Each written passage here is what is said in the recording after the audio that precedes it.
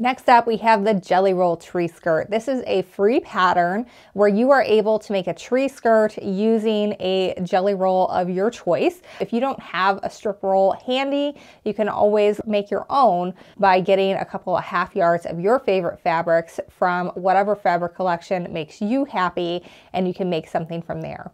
We use strip piecing to make this go together, and we're kind of offsetting things so that way you're able to get it together a lot faster than you think. This is a far more intense project than the Quilt As You Go tree skirt, and our tutorial series walks you through all of it. So the first one is all about piecing, and then our second one is how I quilted it on my home sewing machine.